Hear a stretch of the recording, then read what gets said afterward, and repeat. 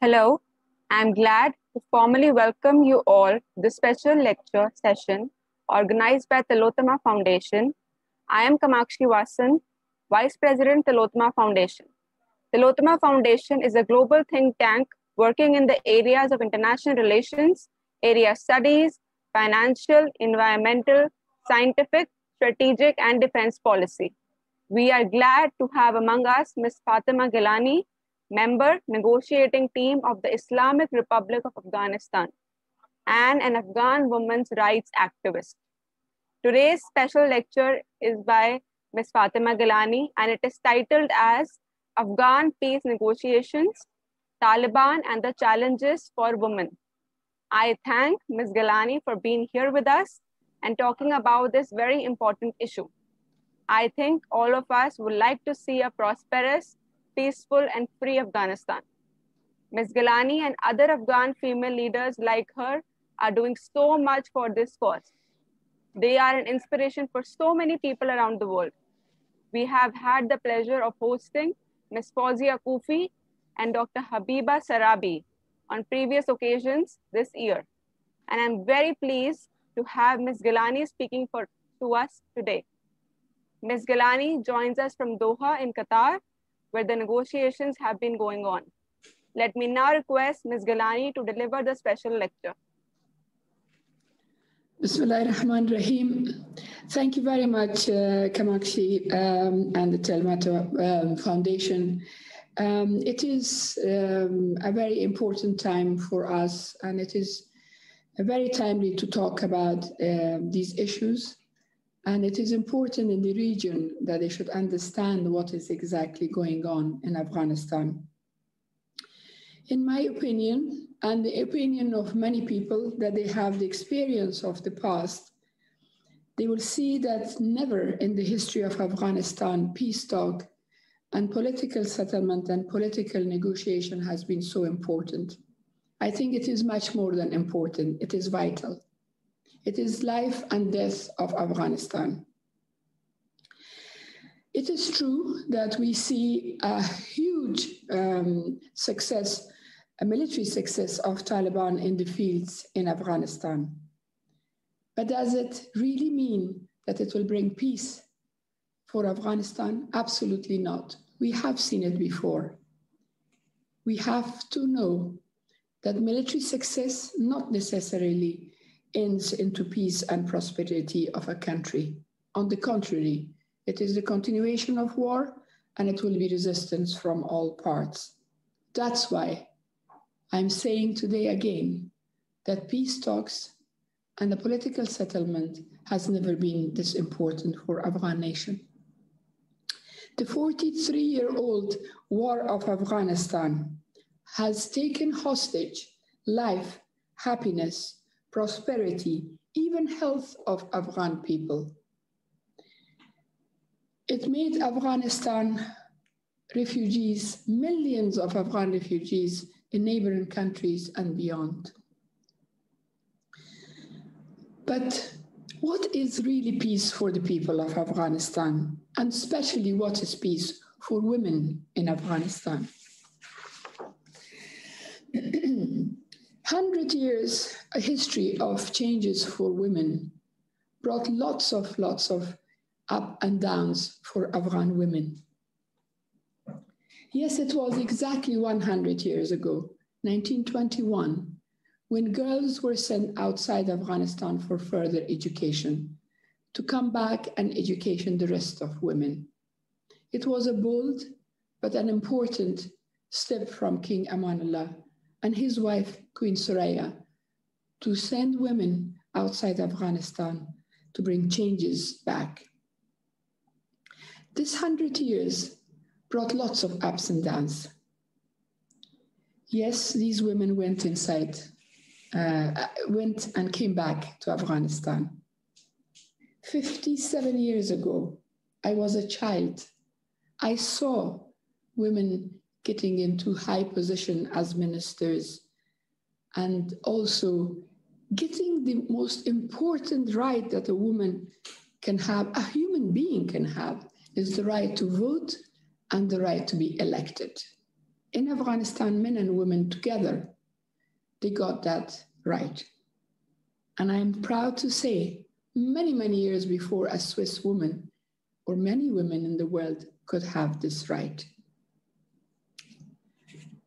Is it possible today to believe that women in Afghanistan were, steps and steps forward and the Swiss women were behind them? Is it believable? It is not. Why isn't it not? Because of war, because of changes, because of the way the women in Afghanistan were hurt, the way a child was hurt in Afghanistan, the way the people of Afghanistan were hurt, because of war. As I said, I was a child when I saw women in the ministerial post. I saw in an open and equal competition, women win seats in the parliament, in the upper house and lower house. I remember their names. I remember their faces. Although we didn't have television to see them like today, every day the faces in front of us. But I remember seeing those pictures in black and white pictures in the newspapers. Yes, I was born and brought up in the time of peace. I remember what peace was. I was expecting mother that I still lived in peace. I was a young mother when the war started. When I compare what war brought to Afghanistan to the time that I lived and I grew up, tears comes to my eyes. And I want to show to the young people of Afghanistan that what peace was. But I'm short of words because it's impossible for them to understand when they were born and brought up, became mothers and fathers in war. War took everything from us. We were made refugees. Our country was destroyed. We became wanderers all over the world. And the worst part of it for me is that we became dependent on others. This is terrible. I hope that no one in the world will get to that point, that in a potentially rich country like Afghanistan, you become poor and you become dependent on others. Everyone saw, everyone was hurt, men and women, children, young, old. But when a woman is hurt, when a woman is vulnerable, it is impossible to understand for those people that they live in peace and prosperity.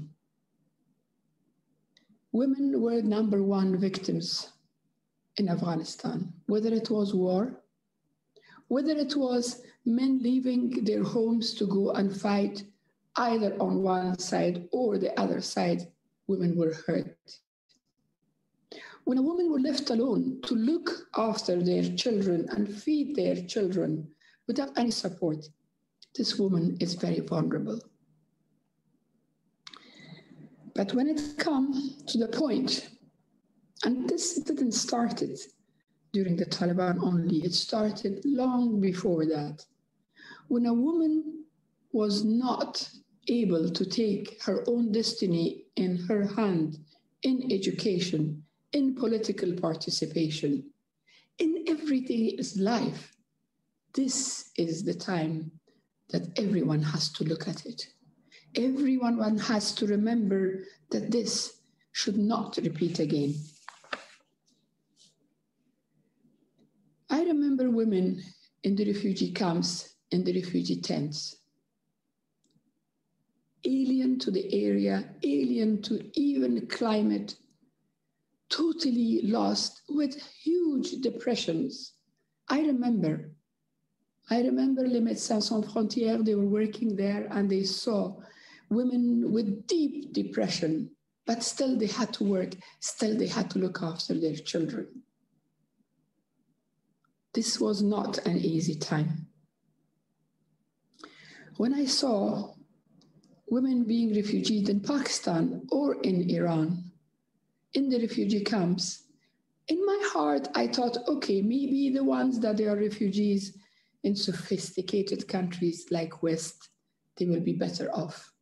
But I saw them alien to environment, to language, to religion, and worried that would they lose their children, would they lose their culture to a totally alien culture? Yes, physically they were safe, physically they were very comfortable, but they had other worries. They were lost. That's why it is important that we must not allow women to go through that experience once again. I was one of the Mujahideen. I was the spokesperson for Afghan Mujahideen. I was proud. I was proud that my country, my men, my people are fighting a foreign invader. I will do it again. But there are many things that I will not do it again. I will not push under the carpet human right. I will not push under the carpet women's right, because it takes a long time to regain it. Or really, would you regain it? I'm not very sure. When the Mujahideen government happened, the civil war started. Again, women were number one victims. They lost their jobs. They lost their positions. They were totally under a government or a situation that they don't know how to deal with it. When their homes were bombed, when their husband's dead body or their brother's dead body came, they had to take care of the rest. How? Because they were not allowed to work properly. They didn't have opportunity to work properly. Just imagine those women. When the Taliban's government happened, people had hope that they will bring peace to Afghanistan. But peace cannot come with having one side of the country and forget the other. Yes, we made a mistake in Bonn. We forgot that Taliban are part of Afghanistan. But millions of other mistakes happened, that these mistakes piled up, and this is what we see in Afghanistan. During the Taliban era, women lost the opportunity to study. As a Muslim, the same as praying, the same as fasting, this is your duty. It was exactly the same that someone will stand in front of a woman and not allow this woman to pray, because education is important for a Muslim. The first order of God is Iqra, read. Ilm qalam, the right of writing. And if a government become obstacle in front of that, I can't understand it. And under the name of Islam, women couldn't study, women couldn't work, women couldn't have political participation. If a community, whether women or under a linguistic issues or ethnic issues, a woman is not allowed to be an important, a meaningful part of a political process, what a future you can see for that woman or that language or that ethnicity. The last 20 years, in spite of war, in spite of instability, Afghan women flourished. And it was the new constitution, the current constitution. I still call it new. It is not new anymore, but the current constitution. I'm proud that I had a part in it. I was a commissioner in that constitution. We went in consultation to many, many places, the most remotest areas of Afghanistan, to consult with people. And I was pleasantly surprised that educated or uneducated, they knew exactly what they want in this constitution. We, the commissioners and people who were involved in this constitution, we had to protect this constitution from two sides. Either extremism views against women, against freedom of speech, against all that. And on the other hand, there were also pressure that it should be a secular constitution.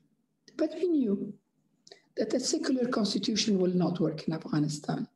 People of Afghanistan are deeply Muslims, and they want their constitution to be Muslim. And when now I hear that some people criticize, and from the other side of the negotiation table, that this is a constitution made by foreigners, it breaks my heart. When I remember those days, months and months of traveling in an Afghanistan which didn't have roads at that time, we had to go and have body pains and body aches for days because of those very difficult traveling, but consult with the people of Afghanistan and keep this constitution away from foreign eyes and foreign influence. Under this constitution, women in Afghanistan flourished never before, like never before. In numbers, we have hundreds and thousands of highly educated, capable women aware of their politics, aware of their future, that they cannot be and must not be ignored. They work. They work in high positions. They are part of Afghanistan. They are lawmakers. They are ministers. They are ambassadors. They are future makers. So we have to remember that they are a very important part of Afghanistan. Here in Doha, we are lucky. We are lucky that we have at least 4 women. I wish that we had more, but I do know that there are peace talks, not in Afghanistan, in other countries that didn't have women at all. The result was bad, but it was a reality. I'm happy that at least we have 4. But what makes me more happy is that our male colleagues are as determined, as serious about women's issue. The same way that we are as serious and as involved in every aspect of Afghanistan's future, whether it is the future constitution, whether it is the future form of the government, women's future, but also importantly, the future of minorities of Afghanistan. I make sure, as a woman, I will never separate the women of the issues of women and the issues of minority from our talks, because they are connected to each other. It is the whole of Afghanistan. When I say the whole of Afghanistan, I mean regardless of gender, regardless of languages, regardless of ethnicity. Like India, Afghanistan is much, much smaller than India. But like India, we have many languages, we have many ethnic groups, we have different kind of Islam that they are worshipping, and we have Hindus, we have Sikhs, that they all live in Afghanistan. And it is important that we will produce an Afghanistan that will be a home for us all. And that cannot be achieved by military solution. It can be achieved only and only, in spite of military success, it will be achieved by a political solution, negotiation, a proper conversation. Thank you.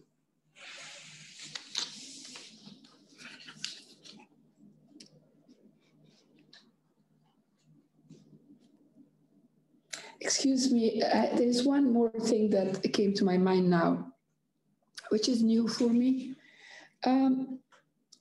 We also have to remember, because this is a question which came from a journalist yesterday to me, and I wanted to talk about it today to you, that there are people ask us that, do we believe that Taliban have changed or not?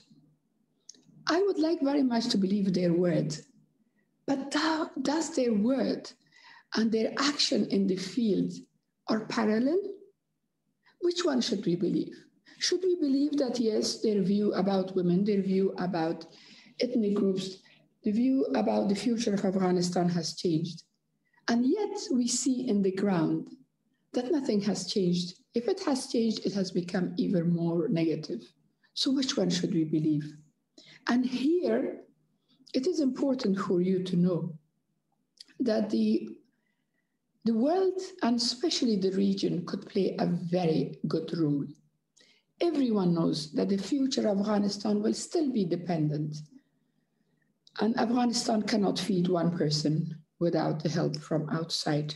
So it is extremely important the conditions are put. The condition of women's rights, human rights, and minorities' rights. And also, above all, when we choose our leader, it has to be one vote, one person, nothing more. Thank you. Here I will really end.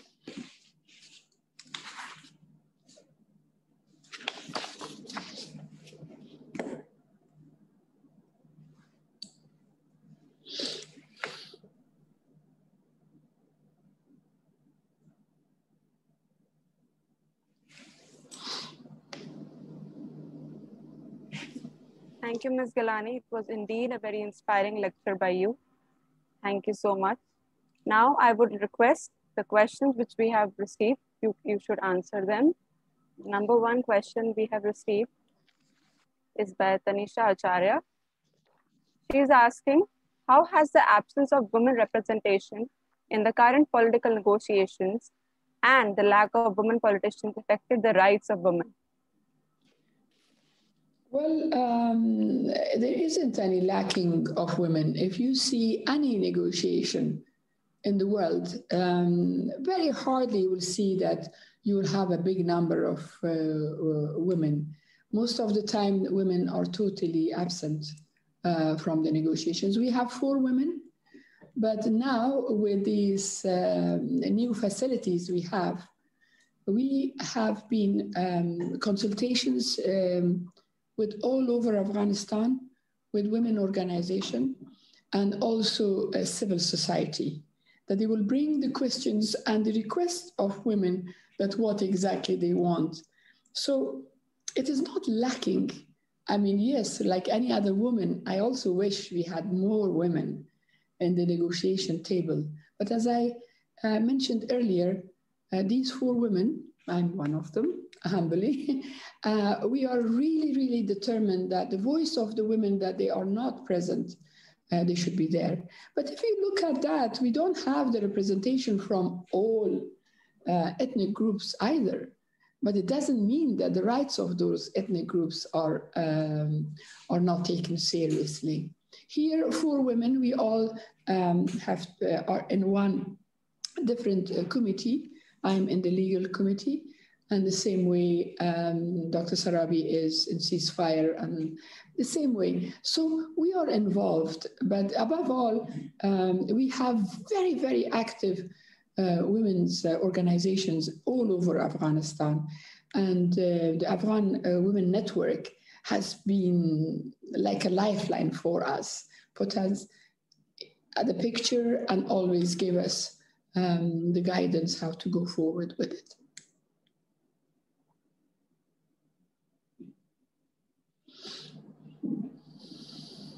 Thank you, Ms. Gailani. The next question by Tanisha is, the past 20 years, women in Afghanistan flourished regardless of the situations, but now with the Taliban taking over, the basic rights of women are under a severe threat. How do you look at this threat? Do you see a need for the intervention of United Nations to prevent atrocities against women? Well, I mean, it is the duty of everyone to make sure, but above all, it is the duty of Afghan people themselves that not allow such a thing to happen again. And for me, it is very difficult to believe that from now on, women could be marginalized. Because if you see the circumstances that the Taliban came in power the last time, is very different from today. At that time, Afghanistan was going through a civil war. I mean, those Mujahideen leaders who fought Soviet Union the exception one or two party that they didn't take part in the civil war, they were fighting each other. Today, the same people, some of them are not alive, but their parties are there and their sons are there. They are all united under the umbrella of High Peace Council. They are not fighting each other. We are all united. So it is not like before. So it is the Taliban and the rest of Afghanistan. And the Taliban also, in their words, they do say, recently in Rome, you saw in social media that the huge changes regarding freedom of speech, women's issue, education, women and political participation. In all this, there were talks. But I want to make sure, when I was a young woman in Afghanistan during King Zahir Shah, that we call it the golden era of Afghanistan, especially the time of the democracy, the constitutional monarchy. I remember it very well. Believe me, I would hardly even think about my gender because I knew that in remote areas, women need to be changing the same way that it is in India today. That in villages, life of a woman is totally different from the cities. That was the case. But when we were in the cities, we were equal. So that's how I grew up. Today, there are many more women like me, many, many more. It's a huge force. I don't think it will be easy to harm them the way they were harmed. We were harmed during the Taliban. Thank you, Ms. Gailani. I now welcome Dr. Wael Awad, our Distinguished Advisor, West Asia, to make some comments and questions. Welcome, sir. Thank you, Kamakshi. Thank you so much. Thank you. Assalamu alaikum, Khanum Fatima. Nice to see you and listen to Afghanistan and to the place where I have visited before and after the Taliban fall. So I have covered Afghanistan extensively. And Rahmatullah alayhi Ahmad Shah Massoud, that time when he was assassinated. My question is, I have couple of things to ask before I make any comment on this. Actually, one is the issues that there have been some rumors that the Taliban is after women in Afghanistan now. They're after the young girls and they're asking them to list them. The young girls and the widowers and all, they wanted for their fighters. Is that true? Because there are lots of rumors in the media in this one. And the second part I wanted to know also from you is how much is the Afghani civilians are suffering now? Wherever the Taliban are getting into any of the provinces, any province they enter, there is a fleeing of people into neighboring countries and they are creating an exodus of civilian and the number of getting killed are so much. Could you please elaborate in these 2 points? Thank you so much. Thank you very much. It is wonderful to have you with us. It's an honor. I know that how much you care for Afghanistan, and it is very important for us to have you today here. Yes, these are the rumors that we hear, and we actually spoke about this with Taliban. Not, of course, in the negotiation table, but when we meet, we live in the same hotel. When we meet, not officially to talk to them. Of course, they deny it, and they ask us to bring evidence. So far, we didn't have a solid evidence here, but in Afghanistan, they have it, and it has been dealt with. This is a very, very difficult issue, and this is the issue which had happened before. And this has not to happen. Sometimes, even before it happens, because of the past experience, there is a huge exodus of families with young women or just sending their girls outside the cities. I know hundreds and hundreds of families, they have done that. That's what I'm saying. It has disrupted not just the war, the whole of this fear, the whole of this uncertainty has really moved the country in a very bad way. And also, this is one of these fear is one of the causes that in many places people don't fight and they just run away, which is very dangerous. And this is something Doctor, that we cannot deal with it alone. It has to be dealt with it internationally. And the way that it will make a proper impact. The civilian people, I remember a few days ago on CNN, and journalists asked me about the educated women who were working for foreign or NATO troops that they are giving refuge and they are getting out of the country, how dangerous it is for Afghanistan. Good luck to them. But like you, what makes me really, really worried is internal refugees. The number is high. The country is in poverty. And the countries, plus the poverty, it is going, like in the whole region, it's going through a very bad drought. So you can imagine these internal refugees, they go to a totally unknown situation, and what will happen to them? And of course, women will be the first victims. I was the president of the Afghan Red Crescent Society, which is the equivalent of your Red Cross, for more than 12 years. I saw that in the wars, even in the best of the time in the last 20 years, how bad it was for civilians. Whether it was the American bombing the areas to find one or two Talibs, how the civilians were hurting badly, or if a suicide bomber happened in Kabul and the target was like your embassy, or the target was wherever it was, but it was the civilians who would be killed. So yes, doctor, always civilians are the ones who are hurt. Okay.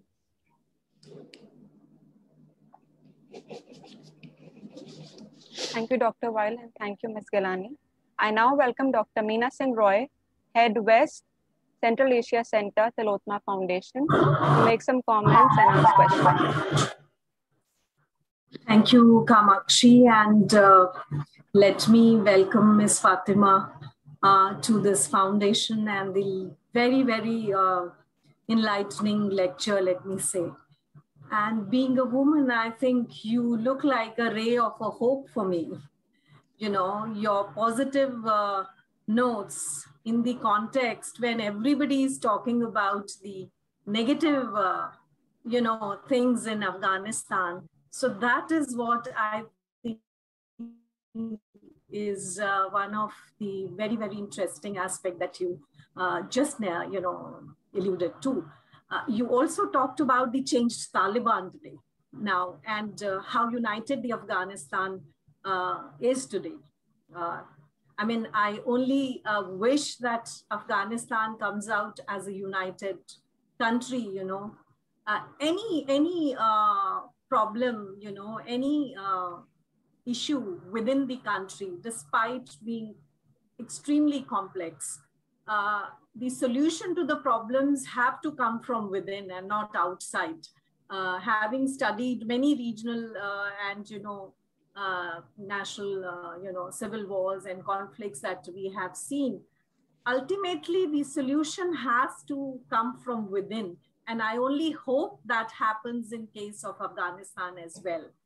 And as you said, that today there are many statements which are coming out by the leaders, the spokesperson of Taliban. And I only hope that all the commitments and assurances which are being given by them would be practically implemented later. Having traveled to Afghanistan as a woman, and that too at a time when things were not so good. When we passed through the Iraqi embassy, immediately within an hour, I think there was an explosion. And I visited Panjshir, and what a beautiful country and beautiful people that we have, And I wish peace, I wish prosperity, and I do wish, a lot of good luck to the women. But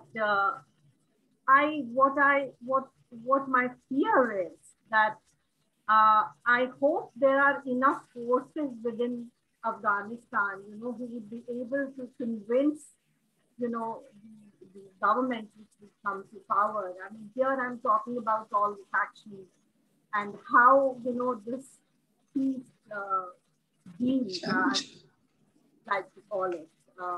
And I hope it turns out to be a peace deal.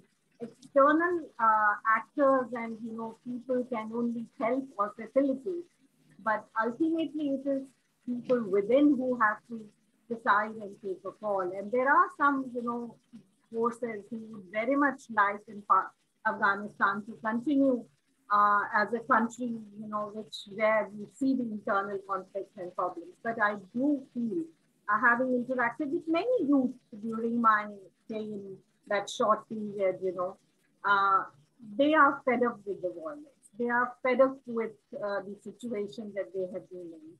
And within Taliban also, I mean, young people want to, study. Young people want infrastructure development in the country.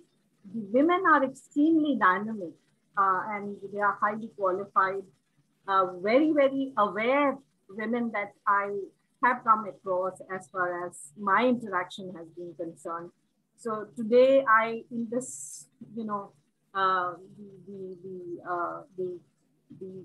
narrative where everybody is saying, it is going to be the return of violence, it's going to be a bad situation that we need to be prepared. Yes, one has to prepare for the worst, but I mean, as a woman, what are the fears that you think, despite the certain positive notes that I have heard from you, you still feel, that there could be damage to, and particularly to the education sector, that is where my fear is. And I hope that the, education of women would continue and that there won't be, forces within Taliban, with the ideology and many other, who may not agree. What are the fears? I mean, that's, I would like you, but otherwise I wish you a good luck. And I think India has a very special and unique relationship with the people.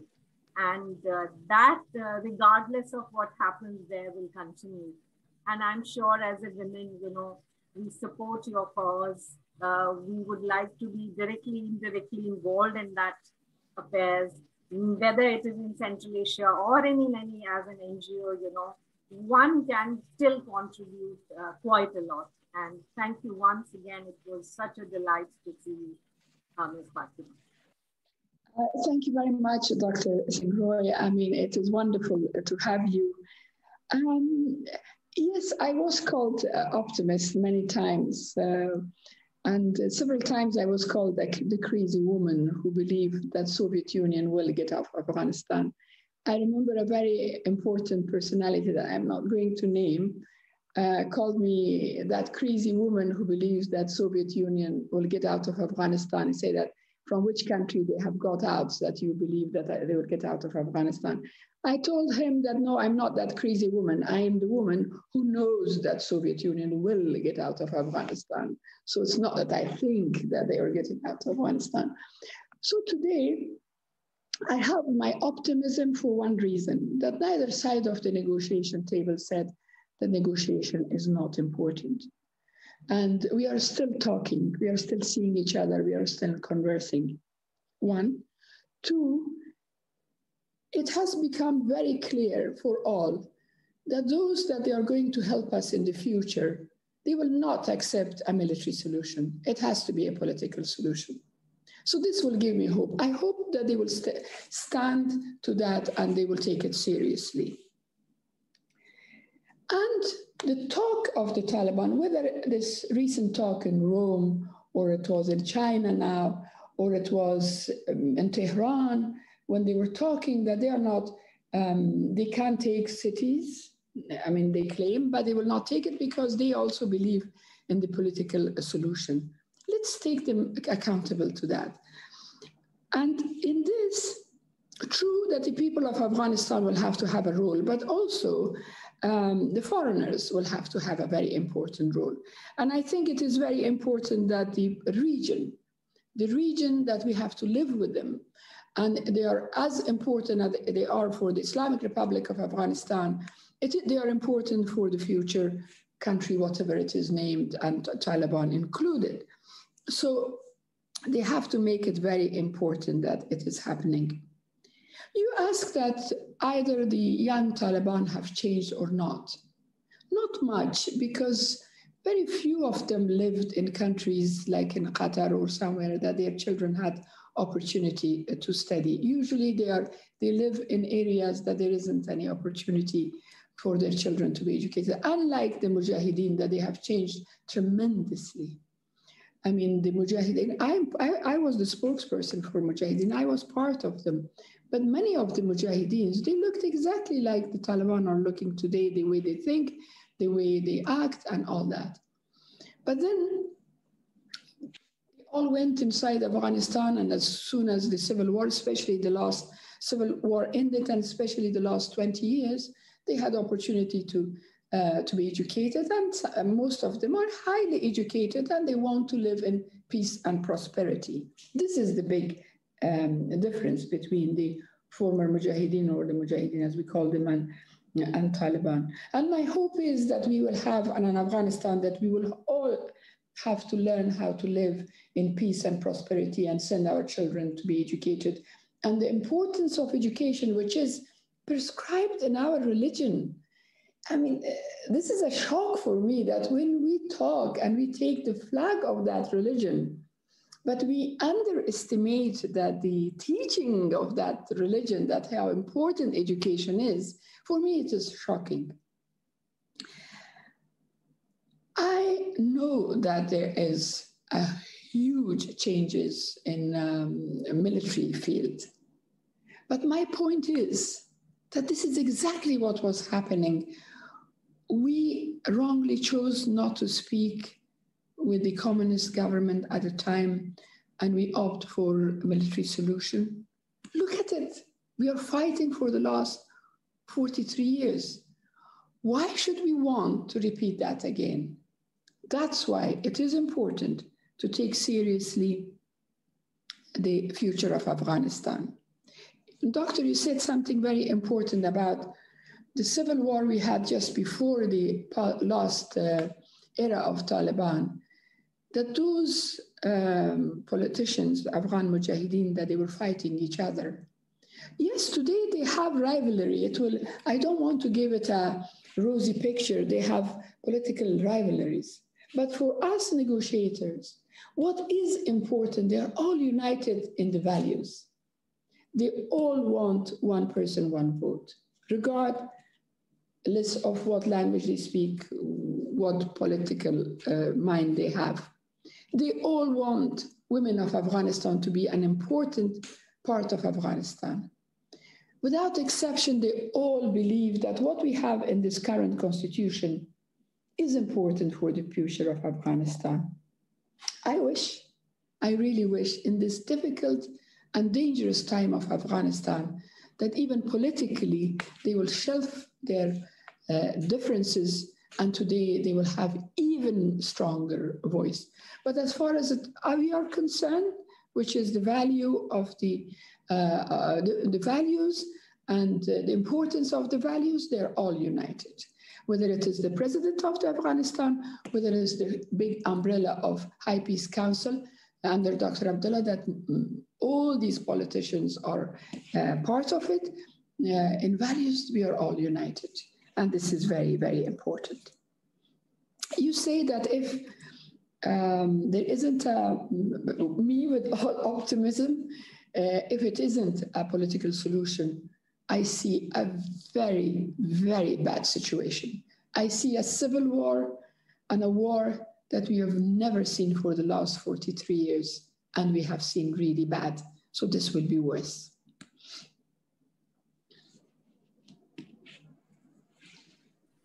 Thank you very much.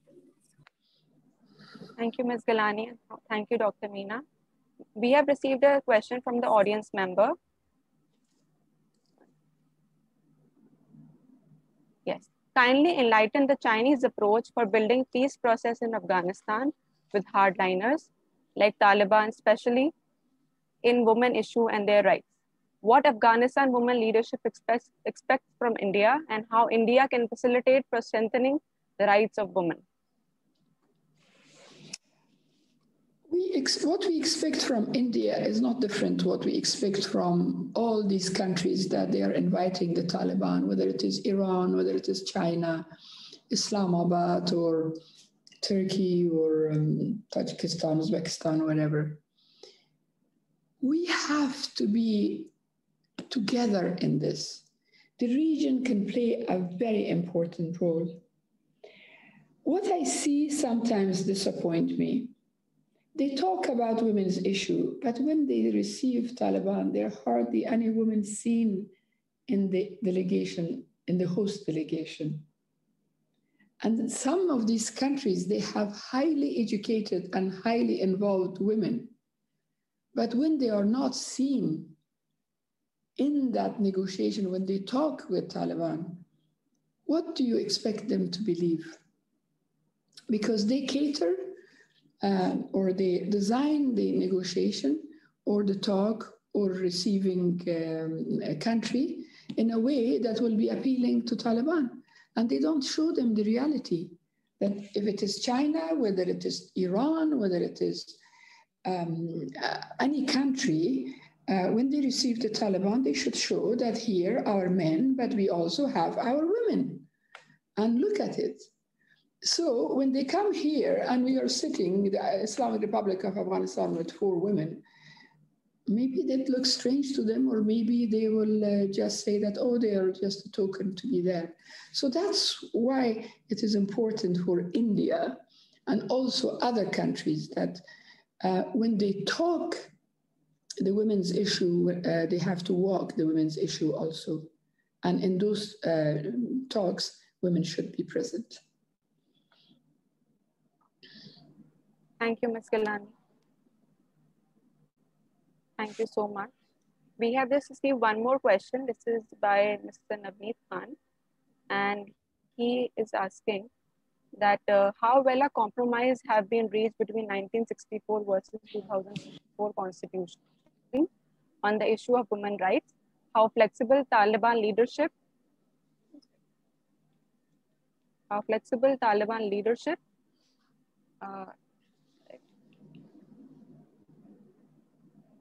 leadership on this issue. Does US leaving faster had any less leverage on it? This is something that we have to come to an understanding. Yes, pressure from outside is important. All these talks of conditional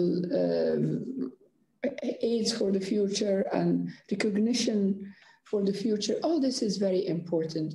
But it is equally important that we women in Afghanistan, we show that we will not accept anything less than that. These negotiations maybe had lots of faults. It went slow. We didn't achieve anything so far, which is tangible for the people of Afghanistan. But don't forget that if you see the situation of women from day one till now, I mean, us sitting with them, it has changed a lot. At the beginning, it was sort of shyness from our side, and we were not quite comfortable about the whole situation. And they were also shy. But today, they talk with us, they deal with us exactly the same way that they deal and talk with our male colleagues. And they have accepted that we are part of the society of Afghanistan, and we are educated, we are well versed. We have a former lawmaker like Ms Kofi, we have a former governor like Dr. Sarabi, and I worked with them when I was the president of the Afghan Red Crescent Society, as well as being good, I hope, a good auxiliary to my government, but I was also kept the neutrality of the nature of Red Cross, Red Crescent. So I worked with them in a really way that the Geneva Convention and the rules and regulations of Red Cross, Red Crescent prescribed. So they know us and they see that we were effective in our work. We were serious in our work, and we were taken seriously by the people of Afghanistan. So that by itself changes. That's why I argue that when they are received in countries women should be a part of the host country delegation. Flexibility, they showed a huge flexibility in the recent talks in Rome, which was talking with the potential donors of Afghanistan. And also in China, when they spoke about these values, they spoke very well. But I want them to be accountable to that today when places they take in Afghanistan, it doesn't look that way. So that's why we have to argue about this, that this situation has to be clear for us. It is an unclear situation and it is worrisome. Thank you, Ms. Gailani. I now request Dr. Weil to make the final comments.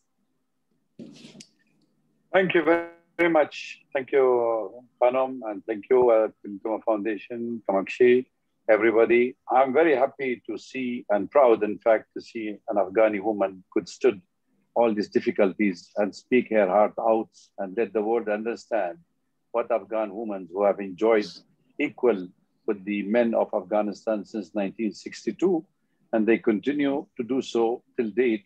In spite of all the bad news we get from Afghanistan, at least there are hopes that the Afghani woman will continue to contribute to the society as much as the men of Afghanistan.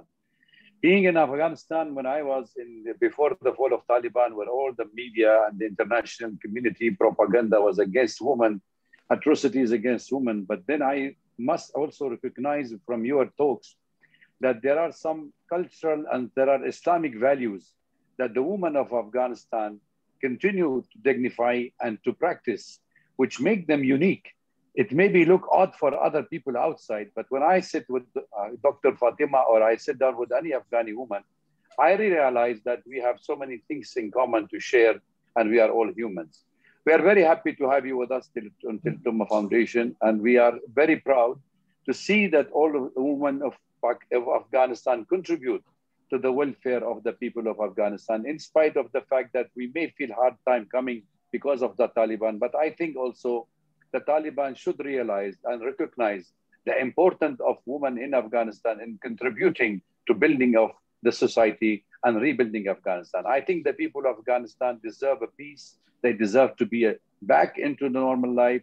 And the neighbors and the big powers should understand that the proxy wars fought in Afghanistan should be no more. And people of Afghanistan, like my country in Syria or in Iraq or Libya or Yemen, we should all come back and war should be end and cease. And we should see a prosperity, inshallah, in this part of the world. Thank you very much for being with us.